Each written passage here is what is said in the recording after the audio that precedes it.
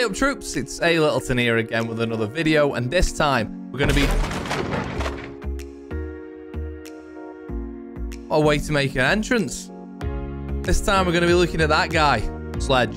Sledge is such a good operator in Siege and is great for all levels of play. You see him played in Pro League and he's a really good operator to learn how to play the game with as well. I don't say this in every video, but if you do like the videos, please do me a favor, subscribe to the channel. In the next couple of months or so, I'm hoping we're going to hit the big 10k, so if you sub and you get involved with that, then thank you. It doesn't cost you a penny, and it makes me day. Cheers. And as always, that's enough waffling. Let's get stuck into it. Right then, let's start with Sledge's loadout then, and I think this might be the quickest loadout that we're ever going to do. So, you've got the M59 OA1, you've got the L85, you've got the pistol, you've got grenades and flashes. I can be very quick with this. You know my thoughts on shotguns. This shotgun is actually one of the shotguns that I don't mind. But I can't see a reason why you're ever going to be running a Sledge shotgun loadout personally. But for me, L85. Now, scopes, this is a conversation to have whether you run 1.5 ACOG or the 1x options. I run 1.5. It's probably my favorite scope overall. I think it's really nice. Run 1.5 and flash. Pistol we've got to use. And then grenades or flashes. The Sledge is just synonymous with grenades, isn't he? So it's the quickest one we'll do. L85, pistol, grenades. I just don't think there's anything else worth talking about on that. Well, I think we should get this started by doing the obvious. Let's shoot the radio. So what does Sledge's utility do then? Sledge has access to this thing, which is the Kraber hammer. And you'll see one press of the gadget button winds up a big swing of the old hammer here. And swings it. Now, what does the hammer do? It can destroy anything that's soft, essentially. So if you've got soft walls like this here, got a barricade like this here, or hatches or soft floor like this, and a hatch like this, it's going to be able to destroy those or make holes in those. So, starting with the walls, one swing of the hammer at waist or normal height will do this to the wall. As you can see, it makes a sort of, it's essentially a sort of mini instant breaching charge. Again, it's the same with the floor. You'll see that it's the same size roughly as well. And again, with a barricade, destroys barricades in one hit. That includes the glass, if there's any glass on the barricade as well. And exactly the same with hatches. One hit on a hatch, and it's gone as well. Just a quick one here, by the way. Because we've just opened this hatch, you might be able to hear the jukebox now. I'm sad enough to have learnt the vertical play for jukeboxes. Let's try here. Shoot the jukebox as well. Now, as you can probably see on the bottom right-hand corner of the screen, there's a meter for how many times you can swing that Sledge Kraber. As you can see, we've used a few uses there, and the number you can use it is 25 times. Now, as we start using the hammer, you'll see that after every use, it dips down a tad there. And you get 25 swings of the hammer. Now, in a realistic match, you're going to have to really go out your way to use that hammer more than 25 times. I've never ran out of it in a real-life scenario. In a game, whether that's casual, ranked, or whatever, I've never ran out of uses of the hammer. You know, realistically, you're probably going to be using it 10 or 12 times, I would say, in a round. So if you're using it 25, you're making some serious destruction to the map. So that there is the sort of top and bottom of Sledge's hammer. However, there is a bit of sort of mastery to it because there are a few things you can do to benefit yourself. As you saw, if we try to go through a wall here, if you just walk up and sledge the wall, you can see it makes a hole in the wall, but I can't go through that. So I've got to do another animation to get through that hole. However, if you crouch as you go up to the wall and swing your hammer, you'll be able to go through the wall straight away. So you can instantly walk through. As you can see the difference there. If you swing sort of normal height, head height, chest height, you can't walk through the wall. You're going to have to vault over, which is not the best thing to do in Siege because you want to try and keep your crosshair head height, which is roughly about here on this door frame. If I have to vault through this door and I want to be aiming head height, watch what happens to the crosshair. As you can see, it goes up and it goes down and it moves. However, if we're going through here, we want to keep it head height. There's absolutely no change to it at all. We can keep it head height. So you want to try and reduce the amount of times you vault if you can. Now, one of the main reasons for playing Sledge is not just to open up rotates through walls like we were just doing upstairs, like this into bar. It's for vertical play. Sledge is probably the best, well, I say probably, he's definitely the best operator in the game when it comes to vertical play. It's so easy to make holes in the floor, and something that you're going to learn to make you a better Sledge player is your map knowledge. As soon as you know where defenders typically hold below here on clubhouse and basement, if you know they're going to be holding back Arsenal and you know you need to open this area to clear them out of there, you're going to be a better player and a better Sledge really quickly. But yeah, the main reason you're going to be playing him is to make these holes. And you're going to learn on different maps where it is you want to make these holes and why. This one's always a good one here. Try and make it a bit further over. That's not over. You can now hold the door that comes out of church. The moto, obviously, it's a bit risky because you're going to get a shot from long corridor here if someone's on the main stairs or in bathroom or coming through bar. That's a really good one to hold. Another good one to hold is main stairs here. You can hold the main stairs door. You can hold anyone coming down or up main from here as well. Really nice angle. You can also do that from upstairs as well. So you can see you've got the hole here. We just nip upstairs. This is a completely random. I'm going off on a tangent here for a change, but you go upstairs here. You can now hold bottom main from the top floor. So you can hold through 2 floors as well, and there's plenty of maps where you can do that. Cafe's one, but you can see that was bottom main. That's the door to bottom main there. So another little tip that I just want to mention is something that I guess we'll call map manipulation. We talked about it a little bit on Clubhouse, where we went up to the top floor and we looked down onto bottom main through the middle floor. It's the same here on Cafe, and this is a really good example. Let's just say we want to get an angle onto freezer window. We can see freezer window is here, but we can't see into it very far. When it comes to getting angles, don't forget you can destroy more than one wall. We now destroy this wall here, and we go this side, and now look at how much of freezer window we can see. We can see almost all the way through freezer from this side. It's exactly the same the other side as well. So we want to see freezer window from this side. Again, you can't see it at all. We open this wall, and now we can see freezer window as well. You know, it'd probably be better if we open up here. And now we can see freezer as well. So just think about that, because it's the same on quite a few different maps where you need to open more than one wall to get a good angle onto what you want to see. When it comes to utility that Sledge can destroy, Castle has very kindly set... Castle's got no ankle. Castle has very kindly set us up a couple of examples here down in lobby. He also gets rid of castle barricades in 1 hit. Now, you'll know nowadays Castle got nerfed slightly or buffed, depending on how you look at it, where a castle barricade now takes 9 hits to destroy it by anyone else. Well, 1 Sledge, and it's gonzo. Really, really useful way of getting... Castle can be such a... Oh, I've forgotten to do something. Castle can be such a suppressive operator if you've not got a Sledge, because he can soak up so much utility. If you've got an Ash and a Zoph, he's got 4 castle barricades. That's your 2 impacts from Zafir and your 2 Ash charges gone. It's bugging me that Castle's ankle's in the wall. Bear with me a second. I'm just going to talk amongst yourselves. There we go. All right, no problem. Back to where we were. It's a real utility soak if you don't have a Sledge, because it's going to take...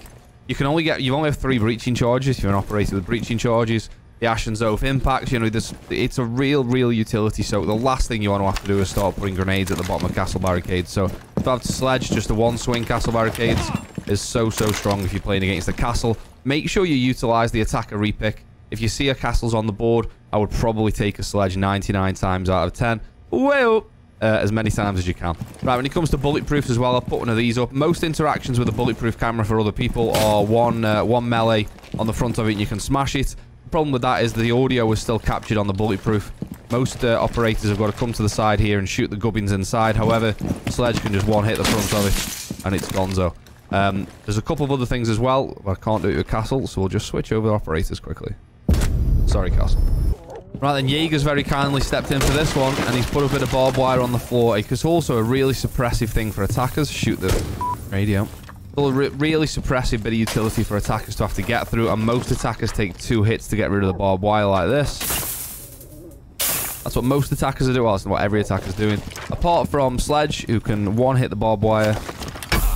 And it's... I always think as well, when it... I mean, I could go back and listen to the clip maybe, but I always think when Sledge hits the barbed wire, it sounds quieter than when you have to melee it twice. But maybe that's just me. But yeah, it's a really good counter to barbed wire. Just 1 swing. And it's gonzo. Thank you, Jaeger. Sorry, Jaeger.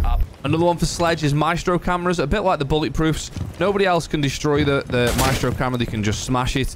You can't even shoot the side of a Maestro cam like you can the bulletproof or below or anything like that. The bulletproof is completely protected. Sorry, the Maestro camera is completely protected. Whilst the screen on it is closed. However, not when Mr. Sledge turns up, you can just get rid of that Maestro camera off the wall straight away. So just a couple of quick tips and tricks then, especially when it comes to playing vertically, because that's what Sledge is best at, really. When you're making the vertical holes, don't stand still.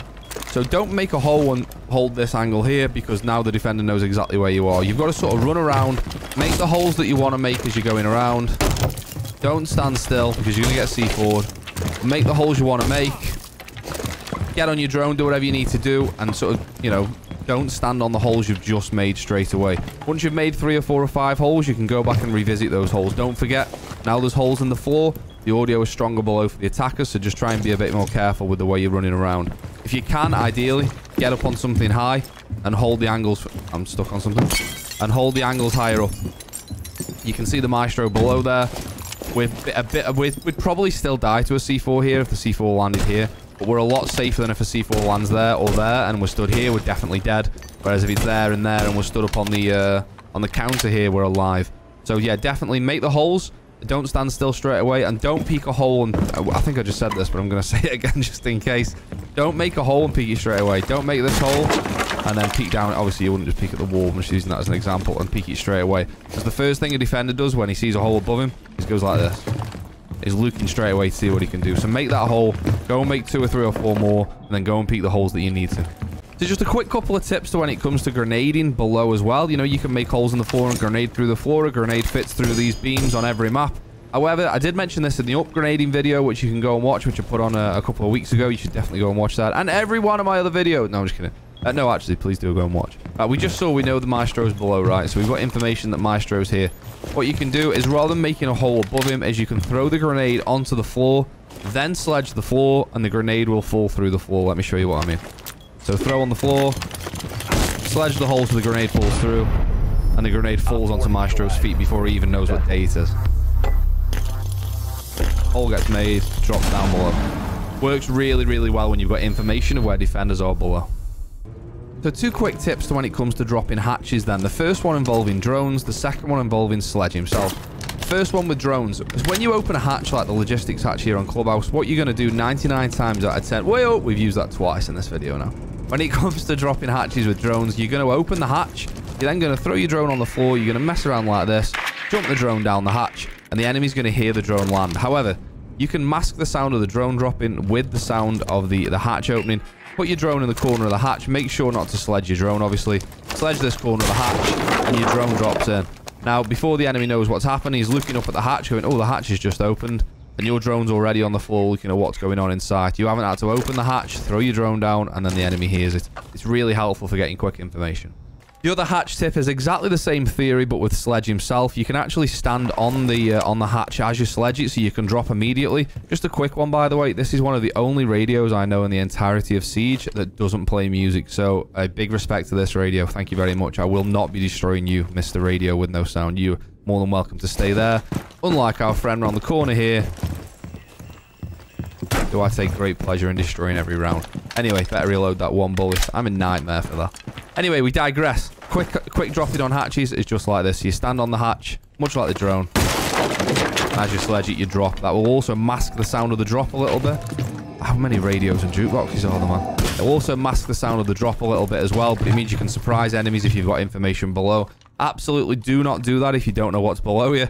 But if you know there's an enemy in billiards, for example, and you want to drop quicker drop the hatch and prone, you can be looking in the right area and go for it. But I wouldn't advise doing that if you haven't got information on what's below you. So here's something that not everybody knows. We all know Sledge can play vertically down, but did you know in some circumstances, Sledge can play vertically upwards as well? So all he needs is a little boost so he can get on his tippy toes. We're going to use this pool table here in billiards. And as you can see, there's a hatch above us. There's a few maps and a few lines of sight that you can open by standing up, getting a boost, and opening things above you. The same goes if you wanted to open lines of sight on the floor.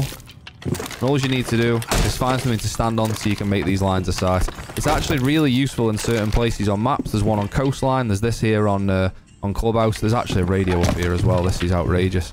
Can we get it? Yes. So yeah, if someone was like hiding behind the gym equipment in this map, you could start making holes underneath. You know, you can't get right underneath. You can, you're sort of limited to where you can stand. And that isn't one, but you need to play around with it a little bit. But now we've opened the hatch, you can open this line of sight here. Anyone behind the gym equipment there, it's just been naded out. So yeah, there's a few sites and a few places you can do it, and it can be useful at times. So just continuing the theme of Sledge playing above, here's the area on Coastline. We've got the office downstairs here, and the above here is the bar and aqua. So if we look here, this is the aqua bar. Let's just say you've got someone playing aqua bar and you can't get them out of there. Stand on this desk, go underneath, sledge from below. Now, I wouldn't recommend making 2 sledge holes, especially once you've made the first one and they know you're below. Just like that, the floor below the aqua bar is now open, and no one can play behind there because you can just hold it from below. The other one to think about as well is over in Hookah and Sunrise.